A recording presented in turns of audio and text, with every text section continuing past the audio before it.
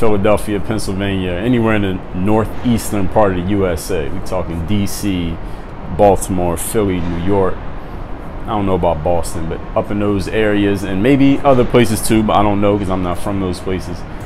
Pickup ball is a serious business. You don't play around with pickup ball. Even the dudes who ain't like serious players, like I can't even call them not serious. Players who they're not aspiring to play nowhere. Like they're not trying to play college ball.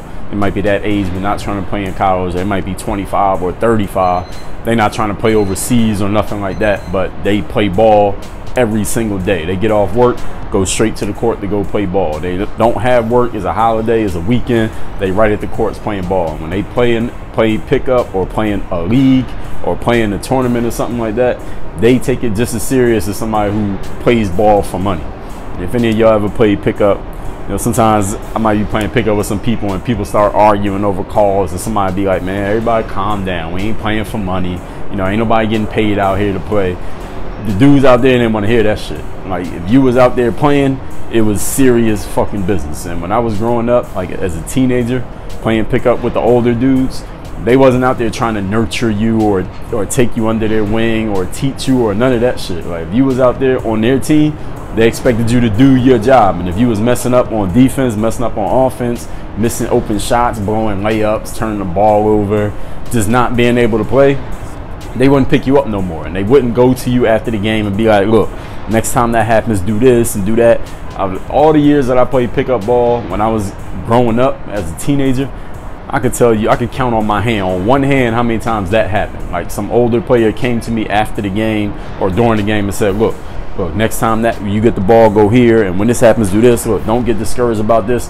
Maybe 5 times ever in years and years, hundreds of pickup games that ever happened with one of the older guys. If I messed up, I get eye rolls, people saying shit to me, people on my team get glaring at me, not picking me up no more the next time they see me play, because they didn't care about none of that. It was dead serious business. So one day, playing at my neighborhood park, I think it was a Saturday or a Sunday. I think it was a Sunday like morning. Dudes would come play ball Sunday morning, and there was a couple guys in the neighborhood who always teamed up together. There's 3 dudes, they would always team up together, and they would go out and they would kind of beat everybody. They had one dude who was like a point guard, and they had one guy was like a wing scorer, another dude was like a big man down the paint. They would always team up together, and then they would pick up 2 other players who they hand selected, and then they would go out and just run the court all day.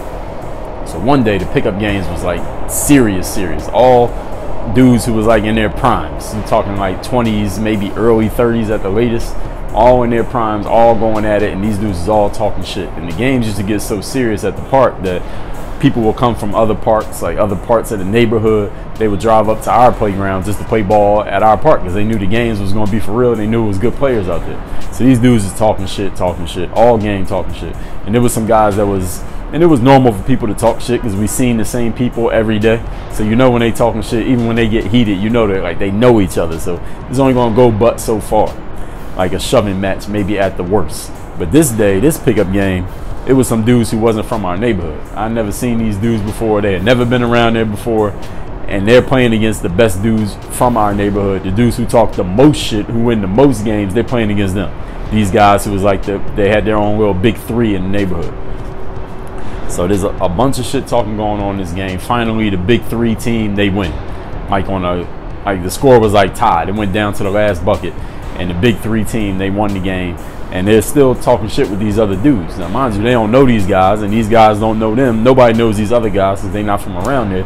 But they doing all this, you know what I mean, the normal shit talk that happened in our neighborhood. People would talk a whole bunch during the games while they playing, and everybody would leave that day. And the next day, you might be on that person's team again, right? Because it's pickup, because you could get picked up on whoever's club. So it was over. But these cats who had lost, they leave the park because they had just lost, and they knew they would have to wait like an hour or 2 before they could get on the court again because it was packed at the park that day. So these dudes leave. The dudes that won, they went and sat down on the bench to take a little bit of a break before their next game.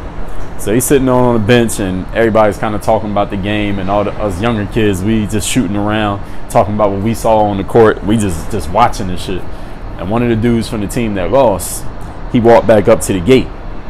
Now they outside of the gate because they had went to their cars. Like, we thought they just driving off and leaving, but one of the dudes didn't drive off. He came back and he stood outside the gate to the park. And y'all know, like, the chain link fence next to a basketball court. So he stands next to the gate, and everybody kind of seen him.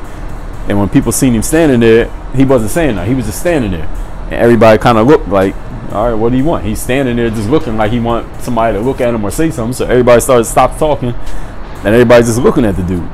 And dude had a duffel bag like strapped across his shoulder, right, with the shoulder strap, the duffel bag. And as everybody's looking at him, out of his duffel bag, this dude pulls this big ass gun out the bag.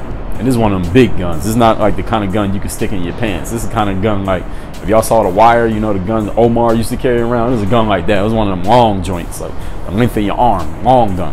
It wasn't that long. It's probably like the length of like from my fingertip to my elbow when I got long arms. It was a big gun. He had to keep it in his duffel bag, right? So he pulls the gun out the duffel bag.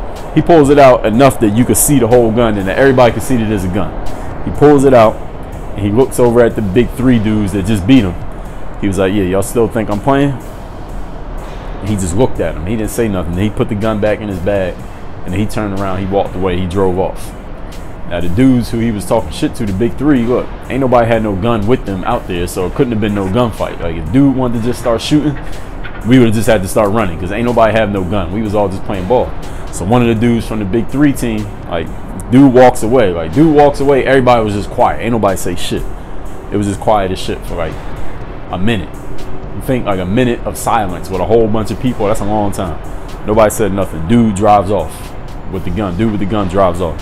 One of the dudes from the big three, he goes inside the gym building, apparently to make a phone call. We didn't know why he went in. He just went in the building for like 2 minutes and he came back out and they kept playing ball. So while they keep playing, some random dude comes into the park. He comes in. He didn't stop to get. He came in, but he had on like full clothing. He had on like jeans, some sneakers, a jacket, and this is the middle of the summertime, mind you. We outside playing pickup ball in tank tops and shorts. This dude had on long pants, a jacket, in the middle of the summertime. And he just leans against the light pole next to the court. And he just stands there. Nobody said nothing to him. He didn't say nothing to nobody. He wasn't making eye contact with nobody. He was just standing there. And I didn't know who he was. So everybody keeps playing. But one of the other kids that was my age said to me, yo, that's dude's brother. Like the dude who went in the building to make the call, that was his brother he had called. The dude was standing there. He had a jacket on. We know why he had on the jacket, because he was concealing something that he didn't want to have it out in the open, but he was concealing some protection just in case dude with the big gun came back, he'd be ready for his ass. The dude with the big gun never came back, but that was the first time I seen the games get that serious. Later on in different parks that I played at, I seen it get like that, or people make threats and shit like that because the games were serious like that. And this is why I say, I mean, I live in Miami now. When I played pickup ball in Miami, it ain't as serious as the pickup ball in Philly or New York or DC, because the regular dudes, I'm not talking about the dudes who play pro or overseas or college and none of that. I'm talking about the regular everyday dudes who work 9 to 5, but then they play pickup for fun.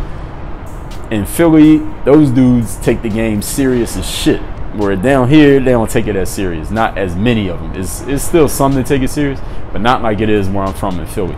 So that was when the guns got pulled on the court. But I want to tell you how all of this, the stuff that I learned on the court, the mental stuff that I learned on the court, like the shit talking, dealing with people who took it real serious, and how to hold yourself down. How did I apply all that to what I was doing professionally in ball and professionally as a business person? All that's going to be addressed in my new book. It's called Work on Your Game, Using a Pro Athlete Mindset to Dominate in Business, Sports, and Life. It's coming out February 22nd. It's like 3 weeks from now.